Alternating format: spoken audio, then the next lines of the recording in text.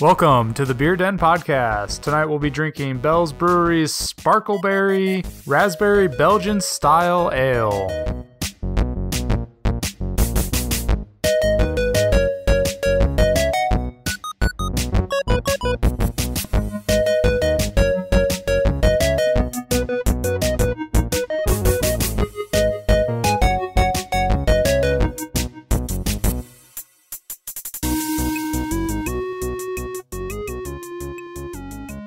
Hey everybody, welcome back to another episode of the Beer Den Podcast. My name is Ethan Hoopy. And I'm Michael LaRoe. Tonight we're drinking Bell's Brewery's Sparkleberry Raspberry Belgian Style Ale. They're based out of Comstock, Michigan. Comstock. Every time. This one is an interesting beer because when we picked it up, we actually thought it was a sour. We didn't look too much at the label. We just saw a beer we hadn't tried yet, and we grabbed it. It kind of has all the common telltale signs of a sour beer. So we kind of assumed that that's what it was. And we were wrong. It's actually a triple style. It pours a nice red color, and it actually has a light pink head to it that sticks around lacing-wise.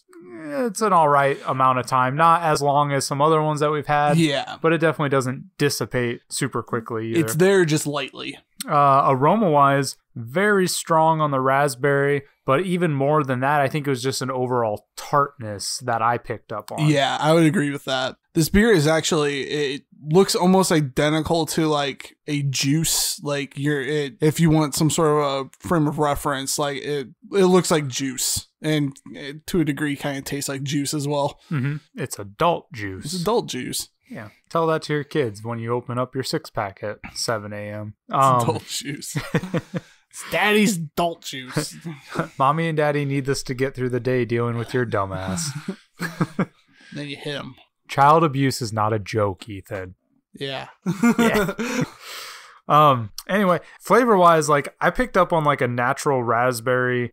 It's kind of a weird thing to describe it as, like a natural raspberry taste, but like it didn't taste overly like... It wasn't like Laffy Taffy raspberry? Yeah, there you go. Like, you know how like if you get like a blue raspberry slushy? Yeah. And it's like super, like this is super raspberry flavor, almost to the point where it doesn't even taste like raspberries. Yeah. This is a bit more what you would expect from like... This is like a natural raspberry flavor. It's subtle, but very raspberry. Like yeah. Yeah. You can tell it was made with like real raspberries. It wasn't like some flavoring or something like that.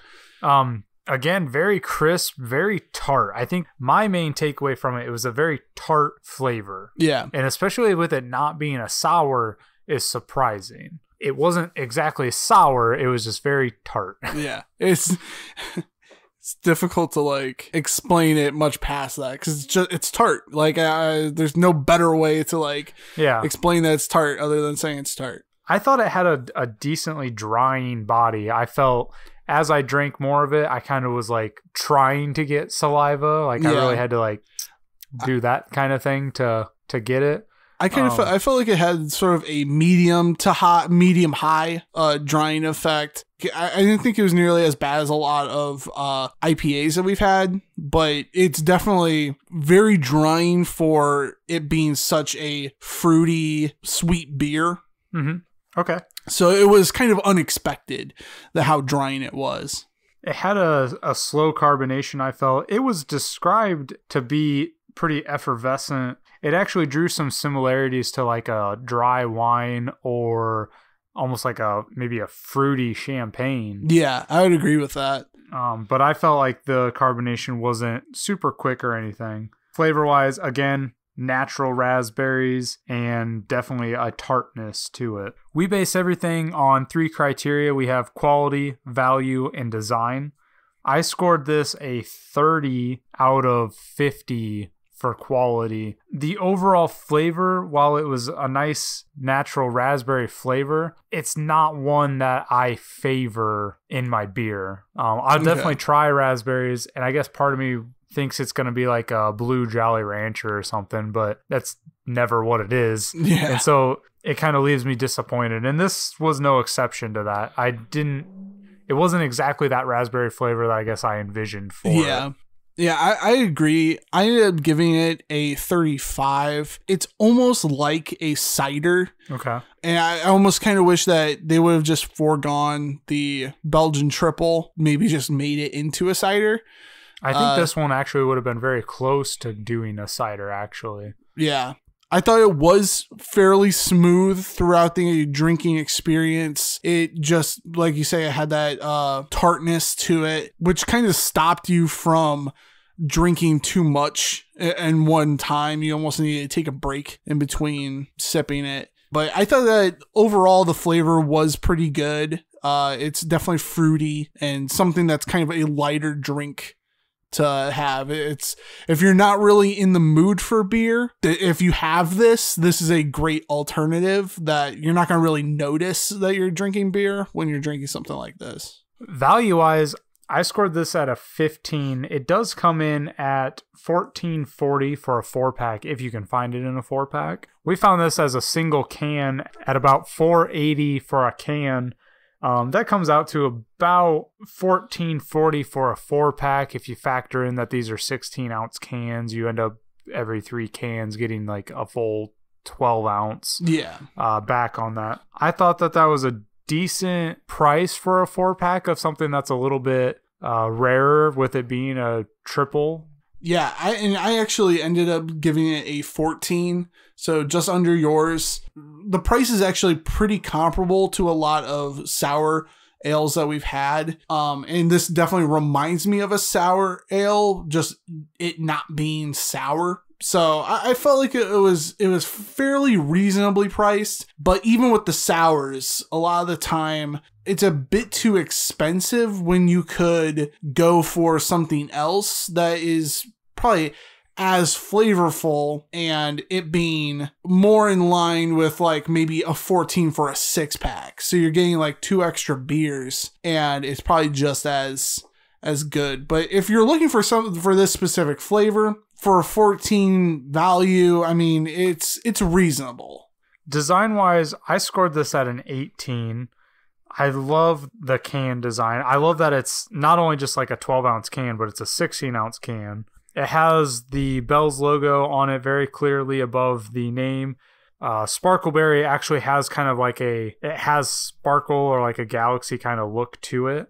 So it adds on to its namesake. It has like the raspberry pink coloring throughout with the raspberry on the can itself. It has an alcohol content of 9%.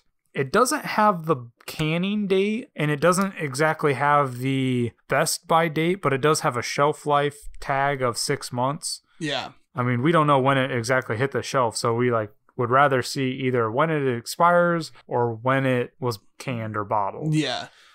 This does have the call to the website, which I appreciate. But overall, and also it doesn't really have a description. It has Sparkleberry is slightly tart with effervescent ruby red hue. But I mean, that doesn't really give you too much of what you're going to experience with it, I guess. I'd like to see a little bit more of an in-depth analysis of it, I guess. Yeah, exactly. That's usually what I prefer too. This is just more of a extended title than an actual description. But I ended up actually giving it the exact same score at an 18. I thought that it was a well put together bottle. There's definitely a few things I wish it had, like the Best Buy or even the can date, but the APV is clearly labeled. I do wish that it had a description. That probably would have gotten it up into the 20s for me. I don't really consider that kind of expanded title a description. It's nice, it's still appreciated, but I wish it had more of a description on it. I mean, it's a well put together can. It draws your attention to it. There's enough facts on it that you could make an educated decision on whether you're going to like it or not. I think that's fair. So overall, that's going to give it a 67 for you, Ethan, a 63 for myself. Averaging those two out, we have a 65 for Bell's Brewery's Sparkleberry Raspberry Belgian Style Ale. Hey everybody, thank you for listening to another Beer Den review. Don't forget to follow us on social media, links down in the description. Subscribe, like, and share. And if there are any beers you would like us to try out, leave them in the comments below. We'll see you on the next episode of the Beer Den Podcast.